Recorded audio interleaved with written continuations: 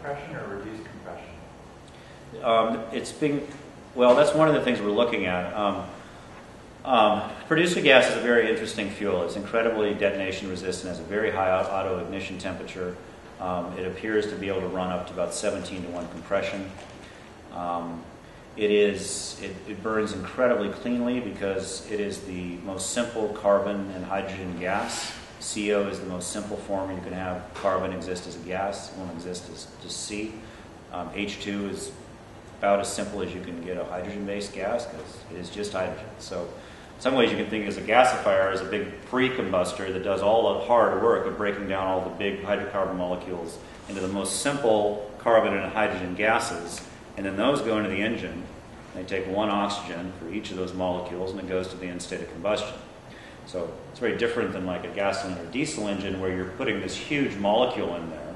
In the case of diesel, it's like C23H46 or something.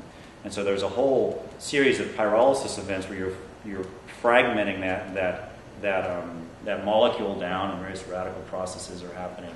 There's a lot of stuff that has to go on very, very quickly, and it doesn't finish, which is why we get, or it's difficult to make it finish, which is why we have all the exotic things going on in combustion engineering and why we have emissions issues. So aside from gasifiers being a difficult problem, when you have them working well, they have this very interesting, essentially pre-combustor character that gets the gas into this most simple form that you take into the engine. So the emissions out of them are very clean. Okay. Did you get it running with a turbine generator? With the capstone? No, we've actually never run that. We should, but it's another project. We have too many projects, and so we have to survive. So we have to work on the things that are going to produce something that's meaningful to take out in the world. And I mean, the capstone's fun and sexy, but it's meaningless as a deployment machine. It's a beautiful piece of engineering. It's a catastrophe of economics. Not a catastrophe. It didn't work out that well. But they were great at press releases. They were great at their IPO. They juiced the stock price really well.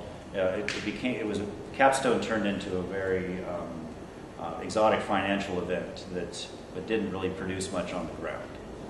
Okay, but they're great machines, so we wanted one. I mean, it's a masterpiece of engineering. So, do your producer gas diesels run lean of peak, so you can actually really run very clean? Sorry, what? Do they need to run rich of peak or lean of peak? They can run lean of peak because the fuel is a very unenergy dense fuel. Now, how lean of peak it can run, we don't know. In general, both carbon monoxide and hydrogen have very wide flammability limits, much wider than your other typical fuels. That's the other thing that's attractive about this fuel is, in principle, you can run them in very unusual combustion regimes that other fuels wouldn't fire. Now, what it actually is, given once you've added the nitrogen dilution into it, I can't get good numbers on that. Okay, but hydrogen has a flammability limit of is it 5% to 80% or something? 90%. It's huge. Okay. We often hear, well, wood gas has a very slow flame front, has all these problems. It can't high RPM. That comes from the carbon monoxide. Actually, it doesn't come from the carbon monoxide. The slow flame front is from the nitrogen dilution. Flame front is a heat transfer problem. And so when you dilute it with a bunch of stuff, that you're increasing the amount of mass it has to go through for usable chemical reactions. So it's the nitrogen in it that really causes the slow flame front. And the carbon monoxide has a flame front speed that's slightly above propane, but basically equivalent. And the hydrogen is, of course, very, very fast. So the hydrogen is really what saves this. If you didn't have the hydrogen, it wouldn't work. Okay. But one of the things we get with all this extensive heat recycling work we do is we add so much heat back into the reactor that we have to do less combustion event internally in it, so we get a little bit less nitrogen dilution. Now, how far is that going to go? We don't really know yet. But it's not a full indirect gasification regime, but we are making some progress in that. So when we finally have gas analysis equipment in-house, so we can start characterizing this a bit.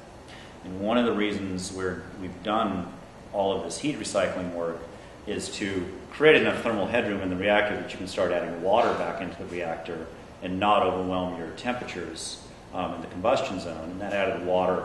If I actually get to my gasification lecture here, I'll show you why that can increase your hydrogen and CO output. I'm going to go through the technology tomorrow morning. Okay, so I'm just going to do that, a high-level intro like that, and have Yahui do his introduction. And a lot of you have just flown in from out of town, so we don't want to go to midnight tonight. Okay. So I'm going to do a short talk on the technology of gasification. Gasification is the operating system of fire. We're going to go through how gasification is a series of sub-processes or sub-routines that are happening under the hood of fire.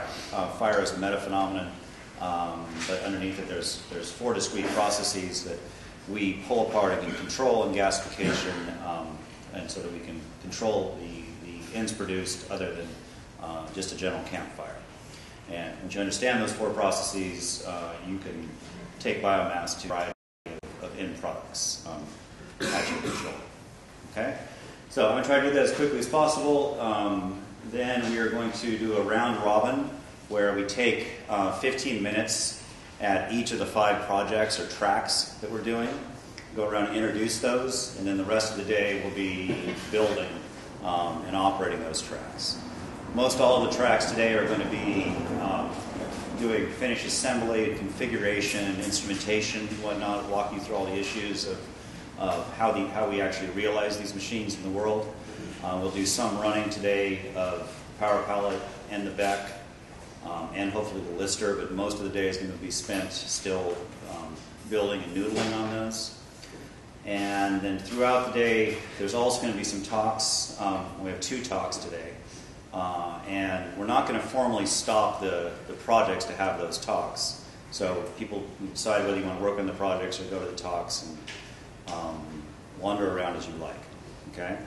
The projects or tracks are going on simultaneously, so you go wherever you want. They will go on all today, tomorrow, and Monday. And then the Power Pallet project, we're stepping towards this 24/7 run. So again, today is the configuration, final configuration of the machine, as well as setting up the instrumentation. The instrumentation is surprisingly complicated. It's probably more complicated to operate than making the machine work. So it takes a while to get all that in order. We'll run it for several hours today on and off. Tomorrow we'll run it all day. Monday it's unclear what we're going to do, but by Tuesday, actually I think Monday we'll start the 24/7 run.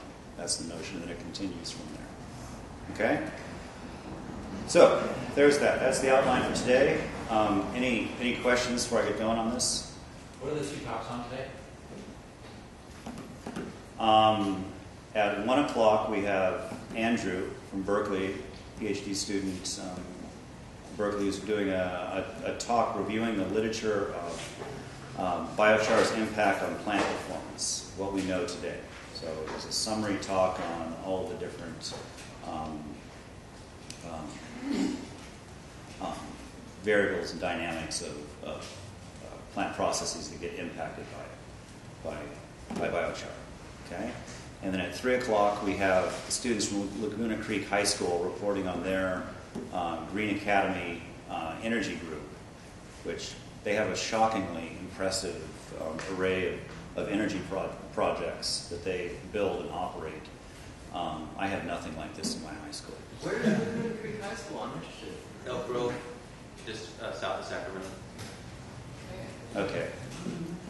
So, and they just got a GEC, which I think they're still assembling. You guys haven't even got it all together yet, right? So, okay. So, I mean, they're really going to report on the other stuff they do from there. It's very neat. And then tomorrow is the main biochar day. It's when Kelpie's talking, Lopa Brunes and Jim Fournier. Chip, you want to talk to? Maybe? Okay. And then we have the biochar garden project in the morning. The community garden in Berkeley is going to start doing some biochar work. So we have to make some biochar today so we can give it to them tomorrow. So we have to get the deck running today. It's very important. Okay? No pressure. No pressure. Well, it's close. The garden thing? What? The garden thing tomorrow? Yeah, that's at 10 a.m. The specifics on that, I actually don't know. You should ask Rachel or area. The people that will be around assembling the BEC today know the details on it. Okay? Okay, anything else? Or shall we go here? Nothing else? Okay. Down the rabbit hole. Gasification basics. So, here's all the pathways of biomass energy conversion.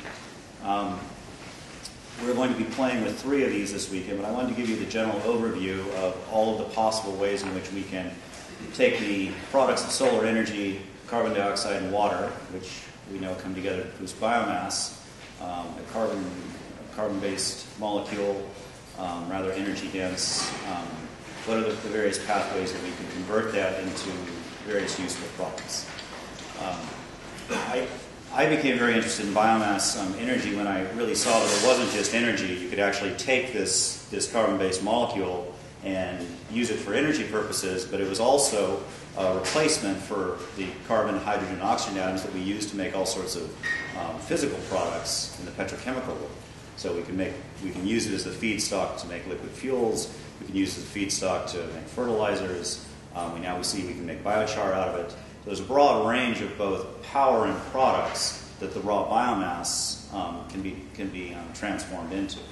And this creates the potential for these multimodal platforms where we take a varied biomass as we find it in the areas where we're working, take it through a converting machine, and have outputs, diverse outputs across power, fertilizers, fuels, and other potential products like heat and shaft power. Okay? So it gives you diverse potentials very different than PV, where you have one output, you have electricity output. And really what we're trying to replace here in our current energy situation isn't electricity, it's all of the various things we do with the carbon and hydrogen and oxygen atoms that are coming out of the fossil fuels. Okay?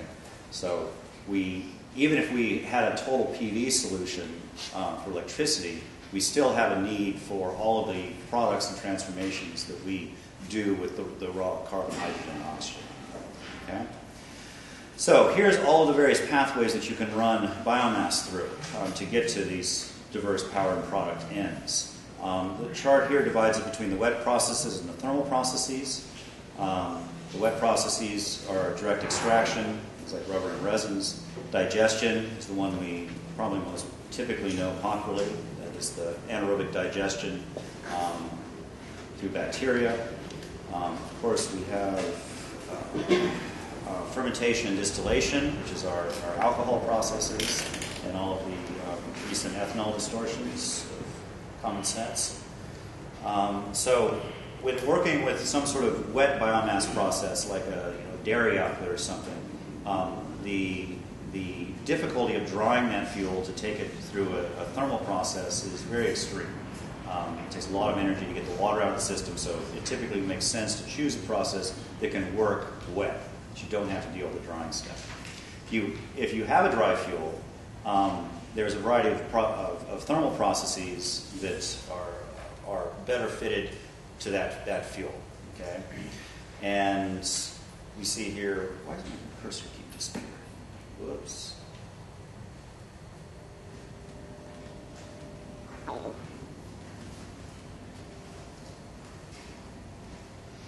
And the chart here has them as gasification, pyrolysis, liquefaction, and combustion.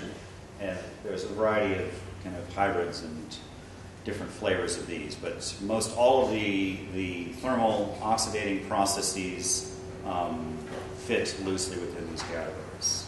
Okay. During our weekend, we're only running dry processes. We currently aren't working with any of the wet processes. And we're going to be running, I'm doing well on this one. We're going to be running an air-blown gasification process to low BTU gas, and then running a liquefaction project on that to up-migrate that to liquids. Okay? The BEC is going to be running a pyrolysis process, primarily for the charcoal output, but there's also a condensing coil on it to get the bio oil off of it.